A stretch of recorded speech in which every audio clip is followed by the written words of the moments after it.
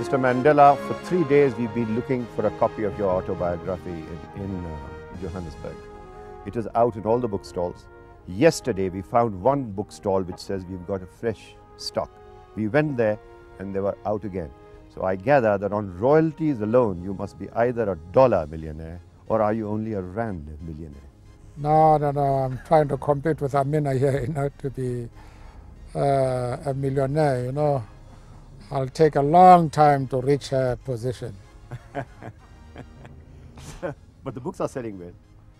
No, that's all right. I think people, there is no good material in this country. They are concentrating on rubbish, So you started writing this. This project was conceived 17 years ago when you were 59 years of age, and it was to be completed when you would be 60. How did you manage to beat that very rigorous prison system and actually write your autobiography? One of the things we discovered as prisoners was that the warder in your section is more important than the commissioner of prisons, who holds the rank of general, and even more important than the minister of justice himself. Because if you approach either the commissioner or the minister of justice and you say, for example, in winter, I want an extra blanket, he looks at the regulations and he says, well, we have given you the number of blankets authorized by the regulations. I can't do it. But if you go to a warder in a section and you say, I want an extra blanket, and you are friendly to him, he just goes to the storeroom and takes the blankets, and that's the end of the matter. Now, I used the night to write the biography. And warders, I had a very good relations with warders, although they didn't know what I was doing, but I had a very good relations. I would then write a chapter and then pass it on to Comrade Walter Sisulu for correction as to facts. And having done so, I would pass it to Comrade Kathrada, who has got a very sharp memory, and he would also go through it. And then with their corrections, I would write now the final chapter. That's how we did so. And then we got Lalu Chiba, who is very good at reducing writing into a small print. And he and Mac Maharaj, who is now the Minister of Transport, saw to the technique of taking the biography out.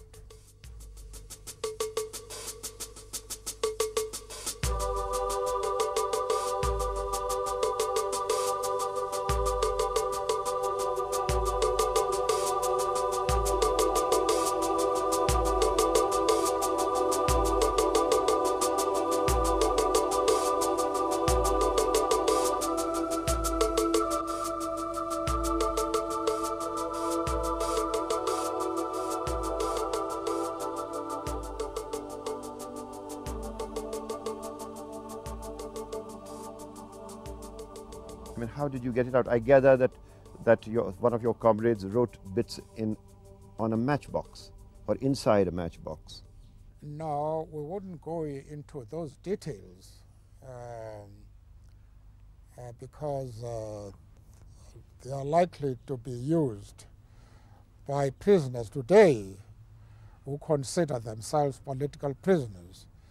And to go into details, they say, might not be in the interest of political prisoners who want to be in touch with their movements outside prison. The point is that we found a method whereby we could take out this information without detection by the prison authorities. So it sounds like one of those escape movies out of World War II when all these surreptitious methods, you know, like Stalag 17 or something? Well, these methods are similar, but it's better perhaps not to go further to give any indication as to the details of the technique that was used in taking out the manuscript. But we did take it out. And the manuscript that has appeared, it went to London and then it got lost. Didn't something like that happen? No, it never got lost. You had buried it somewhere in the... No. What happened was that we gave the original to Mek Maharaj to take out. But we took a precaution in case it's caught. We then had a copy, which we buried in the courtyard in prison, hoping that one day when we come out, we would go triumphantly to the courtyard and take it out. Now, as the government of the country, but that was not to be because it was discovered by the authorities. But the original was out. So you said one day, triumphant, we'll come back and we'll sort of dig it out. Did you really imagine that you would be out and that South Africa would be free? Oh no, we had never had any doubt that one day we would return, because the movement inside was getting stronger and stronger, and we had the support of the international community. It did not matter what type of government was in power in a country. It might be a conservative or liberal government, it might be radically left or highly conservative. All of them supported the struggle against apartheid. And we were quite sure that one day we would return. That does not mean that we did not have moments when morale was very low and when one doubted whether our optimism was justified. But those moments were few and far between. The dominating theme right through was that we would come back.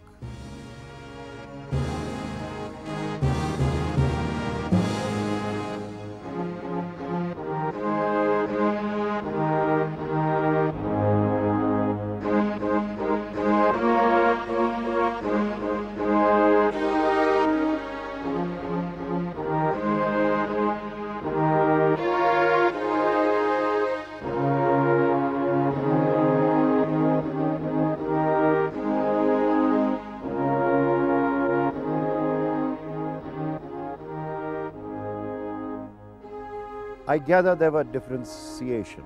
The apartheid system differentiated between the Indian prisoners and the African prisoners. I mean, how did this affect your lives in prison? I mean, Ahmed Kathrada was of Indian origin, and he possibly got superior porridge or whatever. No, there were differences, which we knew, not surprising. But we shared in spite of that. What were the differences, sir? Well, you know, Africans, well, in the morning we got the same food, porridge, with about half a teaspoon sugar, a dish of porridge with about half a teaspoon sugar. And all of us got that. But lunch differed. We got boiled millet. And Indians got... This is maize. That's maize, yes. And Indians got a mealy rice. And they got, in the evening, we got porridge as Africans. Indians and coloreds also got mealy rice. They got a piece of bread, and they had also a greater quantity of meat. So those were the differences. But when you had good water in the kitchen, they would cook such a good food for us as Africans that coloreds and Indians would want to share our food. But again, that was these were occasions which were not did not occur very often.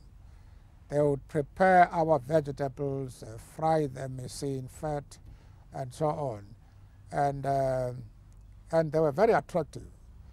But we as prisoners broke down those distinctions because Indians who got bread shared it with us. And so we virtually destroyed the distinction, the differentiation, right from the beginning. In clothes, they gave you short pants? Yes, generally speaking. They gave me, when I arrived, long pants, but my colleagues were given short pants. Later, they, of course, took away the long pants from me, and I was happy about that, and identified myself with my colleagues. But we fought against that and eventually got long trousers and destroyed the distinction, the differences between the various ethnic groups of prisoners. Most of the leaders in India's national movement did a large bulk of their writing, their thinking, and their reading in jail. Did you use the jail to catch up on reading as well? Well, I read a lot of the writings of Pandit Nehru and a bit of Mahatma Gandhi. And of course, the history, the 2 volumes containing the history of India. I read those before I went to prison, but I gave more attention to the writings of Nehru in jail because I had more time to concentrate and to read without interruption in 2 or 3 days and cover the book, which made the impressions much more solid and indelible in one's mind. Would you consider Nehru as an influence in your life? Oh, undoubtedly. In the liberation movement, we were looking for literature which would inform us on our own struggle, what principles to observe. And the writings of Pandit Nehru in that regard were very useful, even when making allowance for the fact that the conditions in India and South Africa were not identical. But broadly speaking, the tactics, the strategies were very valuable to us. These tactics and strategies devised in India were very valuable to us. Sir, in your life, have you had sort of role models, people you idolized as thinkers, writers, statesmen? Could you name 1 or 2 such people? Well, one would like to keep that a private affair because as a politician, you are also a public relations officer. And one has got his own admirers inside. But to keep them confidential and to publicize them, these are 2 different things. All that I can say to you is that my role models are men and women who would like to raise the living standards of all human beings and who would fight for human rights wherever in the world they are threatened or violated. But to pinpoint individuals to a public figure would be quite undiplomatic. Right, sir. What role have the Indians played in your national movement? Well, you must understand the evolution of a freedom fighter in any country. You start off, your horizons are limited at your villages, the hills surrounding your villages.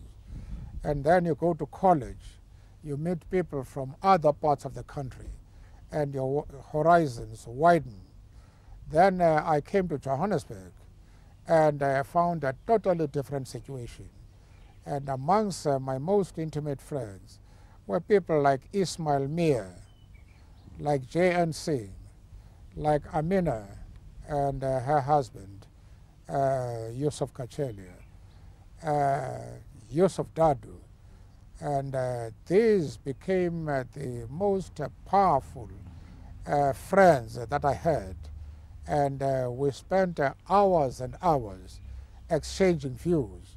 And their idea, was to equip one to look at problems not from a narrow angle, but from a broad perspective.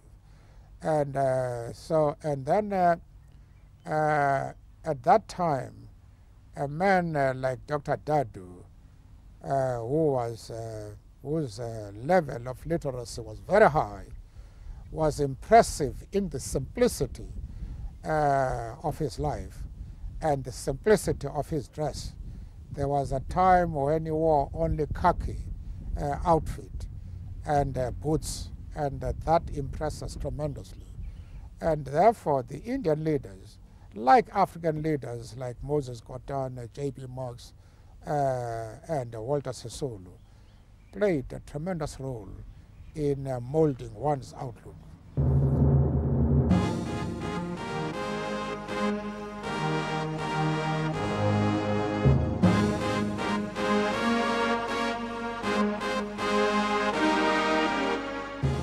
Cherish the ideal of a new South Africa where all South Africans are equal, where all South Africans work together in order to bring about security, peace, and democracy in our country.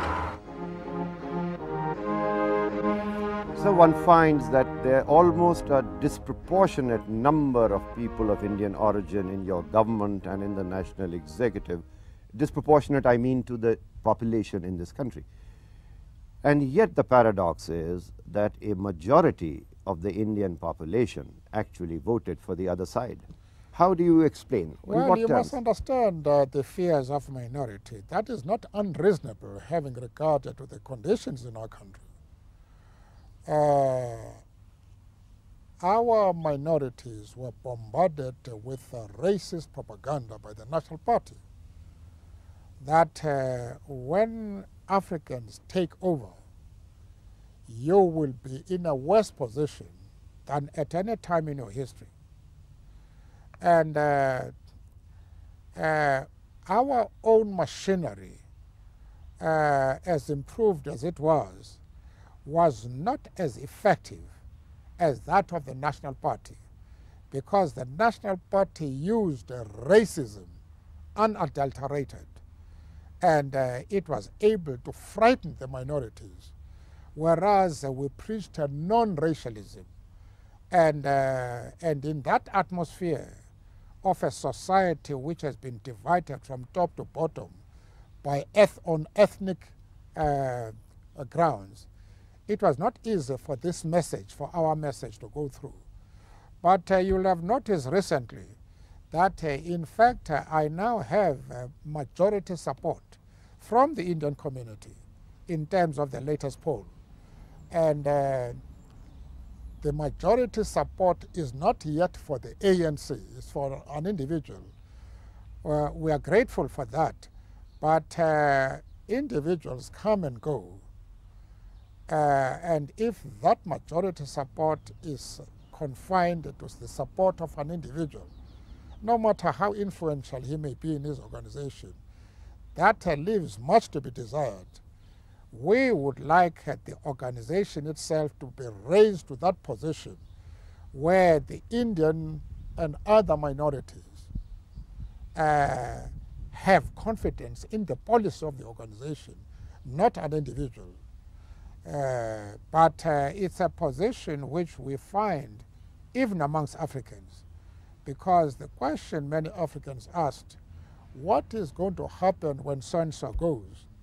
And we're at pains in explaining that a particular individual who heads an organization does not act on his own.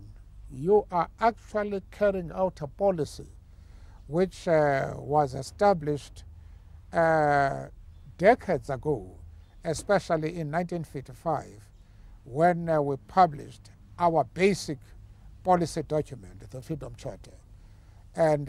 But we have to explain that time without number, that don't concentrate on an individual, concentrate on an organization.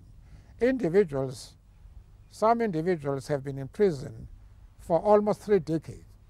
The organization has been built by people outside prison, inside and outside the country, who raised it to a standard of influence which it had never reached before. And that shows that it is wrong to concentrate on a particular individual.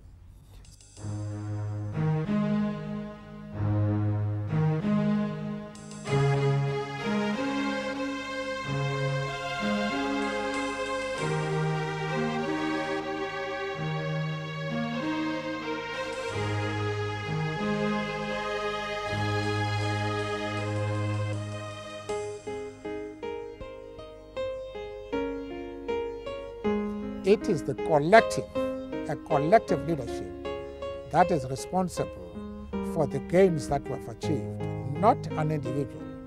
An individual may have come to join that collective and made it stronger, but to think that it was an individual who brought about victory is totally false. It's inaccurate and unfair to the masses of the people who sacrificed both inside and outside the country. You've been talking about the racism of the Nationalist Party, and now they are your partners in the government of national unity. I mean, has this erased some of the misunderstandings that may have existed between the two of you? No, if you take into account the conditions in the country, our historical background, one must be satisfied with the functioning of the government of national unity. The National Party is playing its role, and some of the members of the National Party are excellent in their speeches inside and outside Parliament. They are committed to the idea of national unity. And I think, having regard to our background, we are doing well. And the Afrikaners as a community are responding very well. If you take into account the fact that many municipalities dominated by Afrikaners are now making statutes honoring the president, the black president, you will see the fundamental change that has taken place and that continues to take place in the country. And of course, this is a process which cannot be achieved overnight.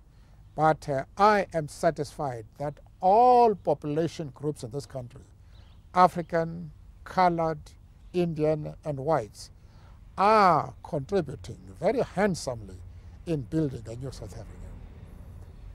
So you're going to India to be the chief guest on our Republic Day, the 26th of January. But you're also going to sign several agreements. Could you spell out some of these agreements? Well, I'm highly excited about my visit to India. I was there in October 1990, and I'm very keen to go again because India has been one of the countries which has been foremost in supporting us. You will remember that apart from the link which was established by the arrival of Mahatma Gandhi in this country, that has established a very deep and strong bonds between the two countries. And I'm very happy, therefore, in going there. We are going to sign a wide range of agreements, economic, political, and diplomatic, and to ensure that this relationship is now translated into concrete practice.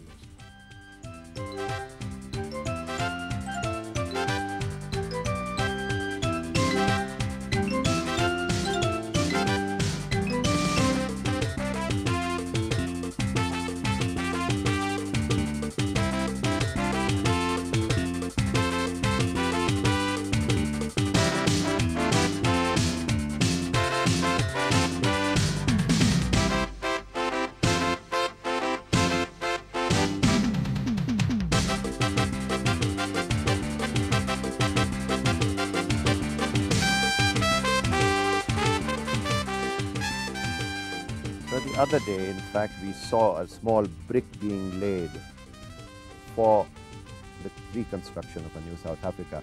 We went to a school. This school was all white once upon a time, and now we find that because of a statement made by you, a black woman who used to be a maid in one of the neighboring houses, it's an all-white suburb, she came to the school with her child, and she wanted him to be admitted. And lo and behold, the child was taken in. We went to the school and we found black and white children playing in perfect harmony. And to me, it looked like really the beginning of a new South Africa. Have you heard about this particular incident I'm talking about? No, there are many incidents of this nature. You must understand that this is a process where you are trying to change the mindset of a community, especially a community which has been racially divided for more than 3 centuries. You must expect these things. The important thing is that all communities are responding excellently to the new dispensation. And that is what is heartening and giving us hope for the future.